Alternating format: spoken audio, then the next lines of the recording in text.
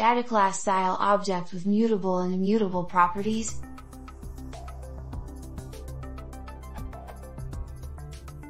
I have been playing around with data classes dynamically loaded with property names from a file, and I am unable to find a way to create both frozen and non-frozen properties. I believe data classes only allow you to set all properties to frozen or non-frozen. As of now, I create a frozen data class and add immutable class as one of the properties, which I can change as I go, but I am not very happy with the readability of this approach. Is there another Pythonic data class people would recommend without needing to implement a class with the ability to set mutable/immutable properties?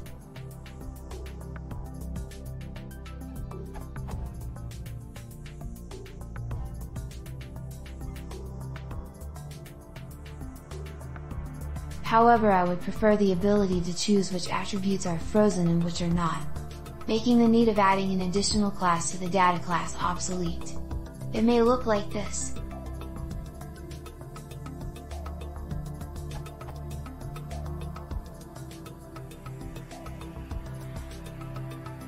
Notice the true if modifiable and x else false. I'm not saying this is how I would do it in the end, but hopefully this helps understand my question better.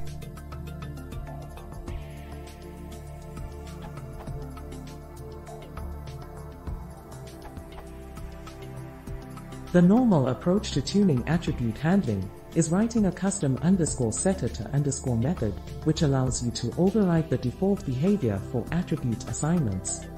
Unfortunately, that method is also what Dataclass hooks into to enforce the frozen logic, which effectively locks the function from being altered any further by throwing type error column cannot overwrite attribute _setter to in class modifiable config as soon as you try to touch it.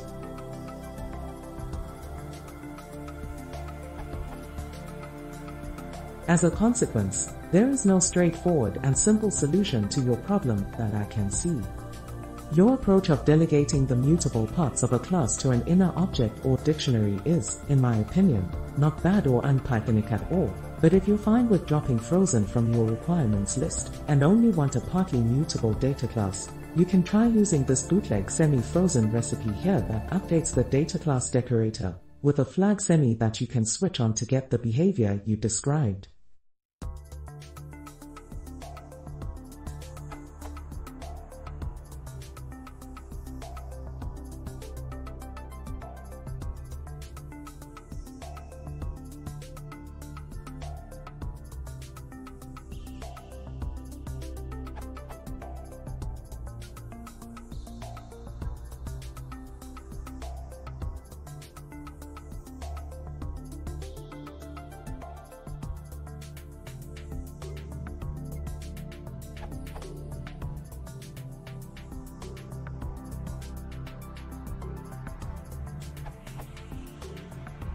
I'm being brief here and don't address some potential edge cases here. There are better ways to handle the wrapping so that the internals are more consistent, but it would blow this already complicated snippet up even more. Given this new data class decorator, you can use it like this to define a data class with some immutable attributes and some mutable ones.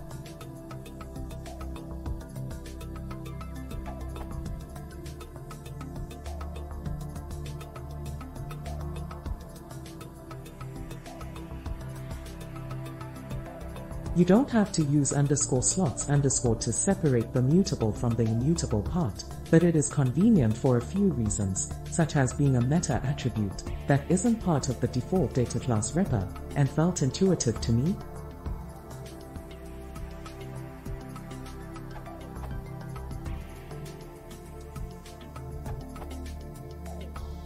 In the top answer above, the code breaks if foo is a subclass of another class. To fix this, the line should read. That way, super actually traverses upward instead of going into an infinite self-reference.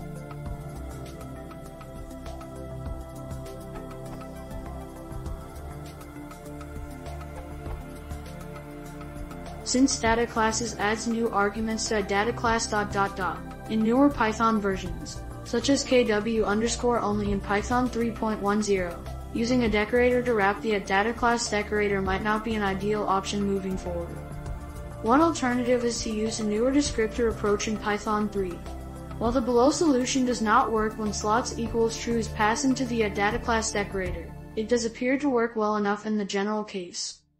Here's an implementation of a simple descriptor class frozen, which raises an error if an attribute is set more than once, i.e. outside of underscore init underscore.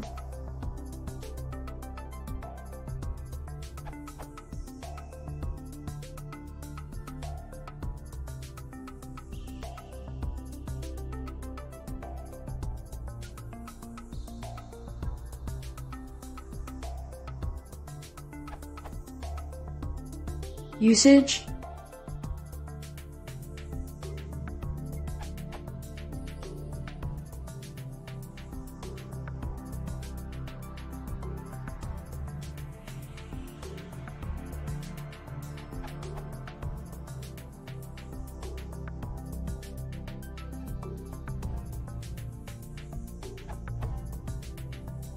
For frozen, which allows you to set a default value for a field. See my post here which indicates how to set it up. Timings. If curious, I have also timed the descriptor approach above with the custom underscore settator underscore approach as outlined in the top answer. Here is my sample code with the timeout module.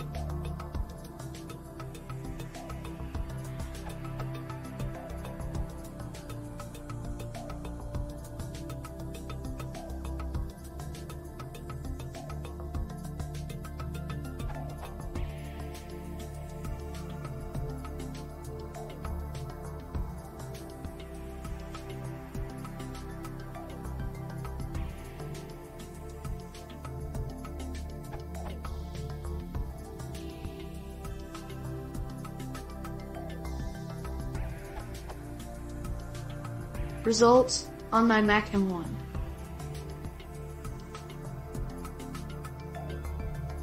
This indicates creating a new field instance is much faster with a descriptor approach, up to 100x, but calling underscore settator underscore is slightly faster with a custom settator approach, presumably because implementing the underscore slots underscore attribute reduces memory overhead, and also reduces the average lookup time for instance attributes.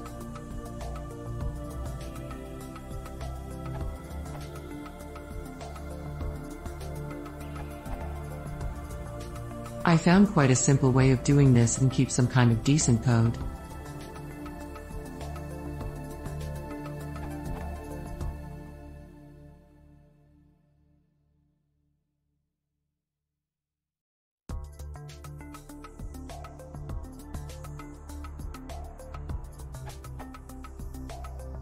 Basically it becomes an interface and I overwrite the setter by throwing an exception when the underscore already exists. You can always create a dedicated exception class for this purpose. Something like immutable exception.